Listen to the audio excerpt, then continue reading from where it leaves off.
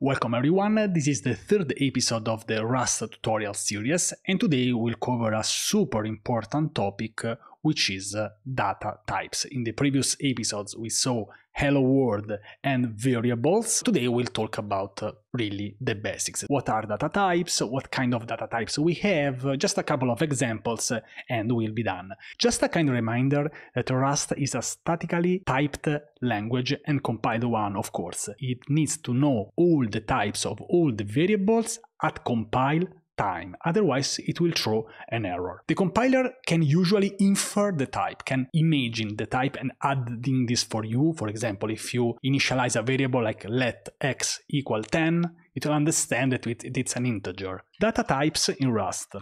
What kind of data types we have? Scalar types, and we'll see 4 types: integers, floating point numbers, booleans, characters. Those are the 4 basic scalar types in Rust. Then we have compound types. They have multiple variables in the same type. As a compound types we have tuples and arrays. Custom types, we'll see 2 types of custom types, the most important ones: structs and enums. Let's talk about the integers. So very simple, but we need to understand what kind of integers we have, how they are defined, and so on. We have many different types of integers in Rust.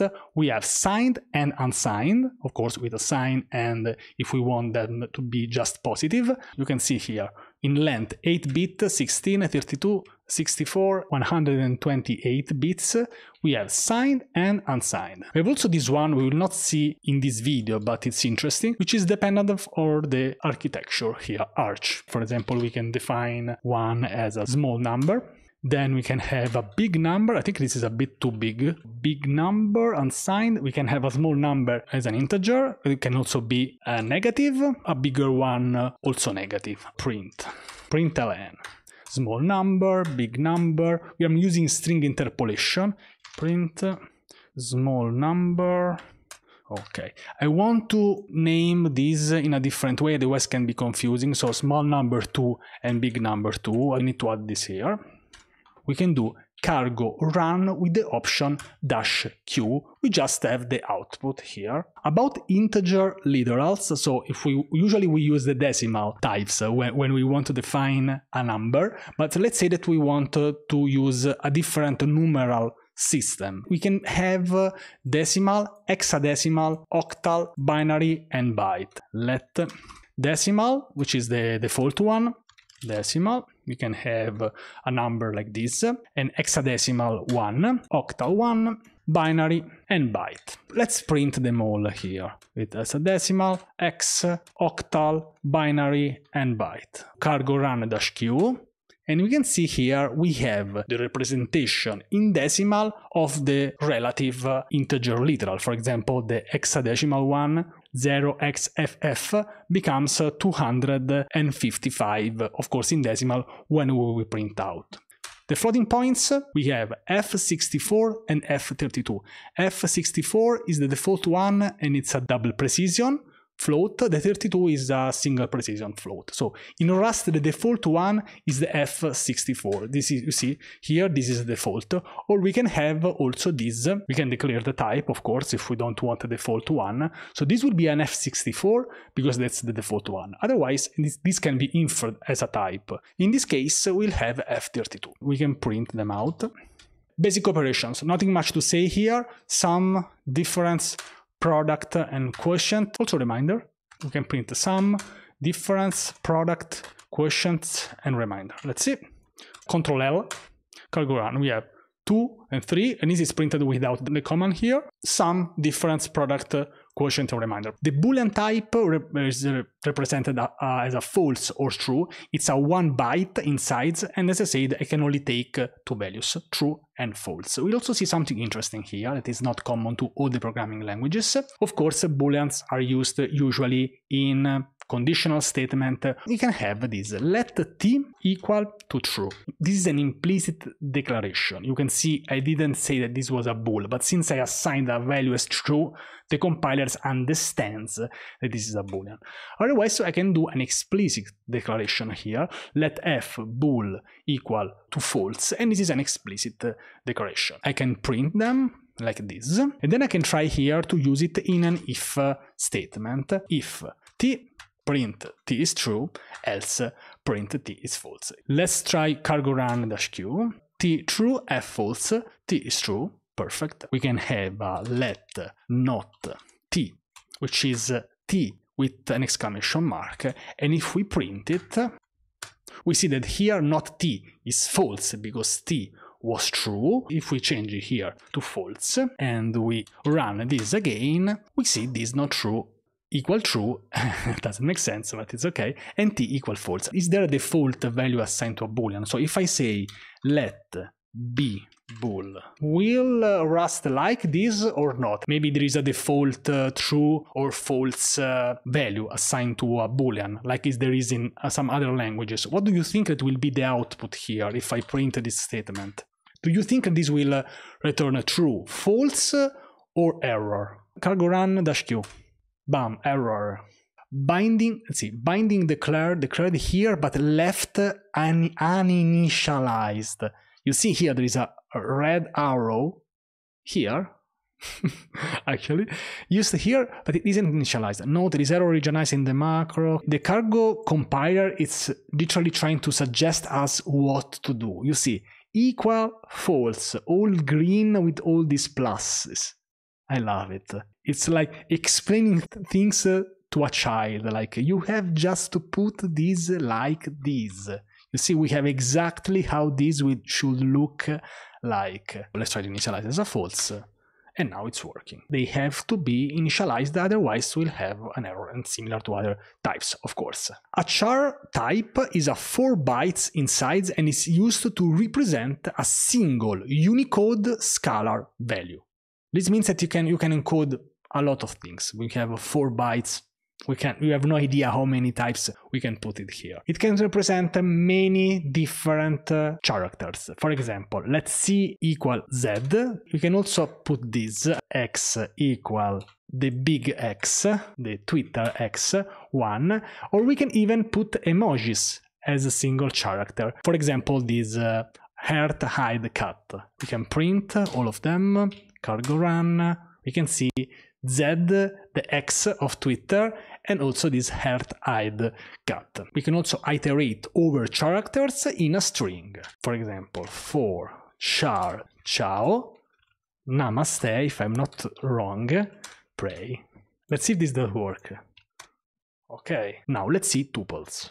In Rust, a tuple is a versatile way to group together a different number of values. I want to start from this example, but I want to change this just a little bit.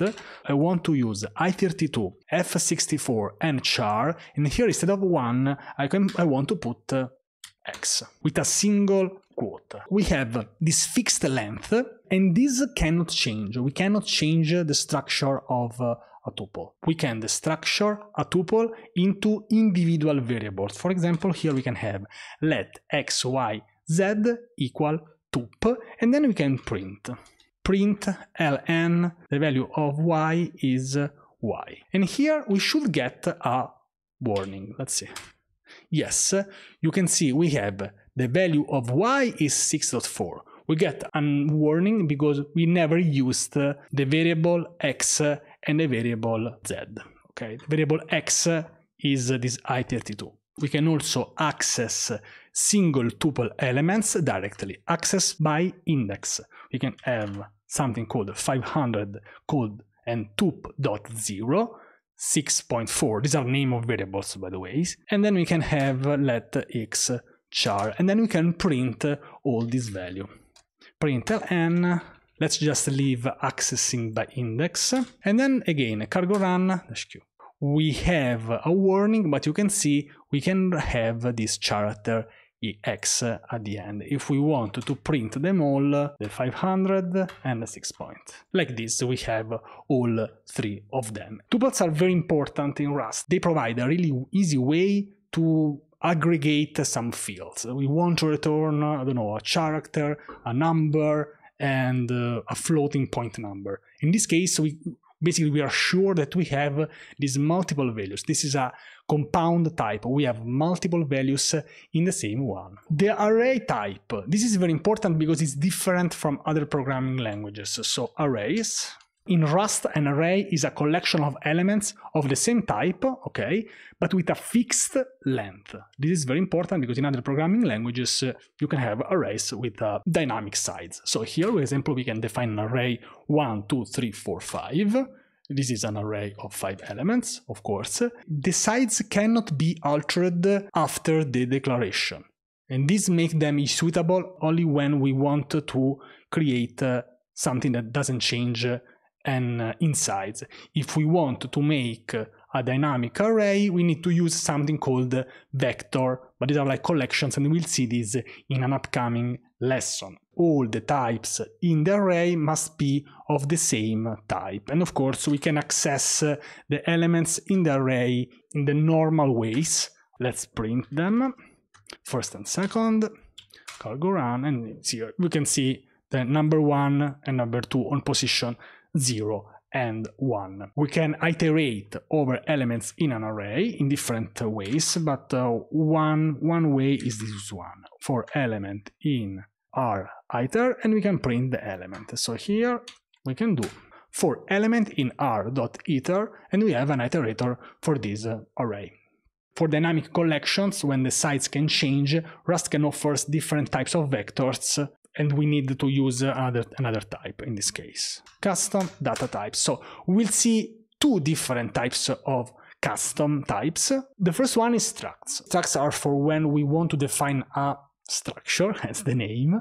The interesting fact is that usually when we define a struct, we can do this inside a function, but usually we want to do this at the top level, out of this scope. I want to have as a struct a person with just a name and an age. They are similar to tuples, but they have named fields. Tuples, they don't have named fields. And as I said, so structs are useful when we want to give a group of values something, but it's very important to give names also to the key that access to the values. For example, here we can do let person equal to person. We can have a name and an age, and then we can print the person name and person age. If we have this struct and we want to print, we do cargo run, and we have person name is John and age is 25. Last type is enum. You can enumerate different types when we know that something will be on a specific type, and are very powerful and are very custom. For example, let's make a very simple one, traffic light. We have a traffic light. Let's say that it can be only red, yellow, and green. We can define a variable called the light, and we can assign the traffic light red. Okay, so we are assigning this value to this variable. Now I want to show you something that I am a huge fan of, which is the match statement. Match statement is one of my favorite ones. It's similar to a switch, but I love this very compact syntax. So basically we have this light. I also am a huge fan of this keyword. So match. So the light must match some of these use cases. The key part here for the match statement is that I need to implement all the possible paths for this variable. Okay, let's read. Here we have, at the end we have this stop. This does mean that we have this traffic light red and we have stop as an output.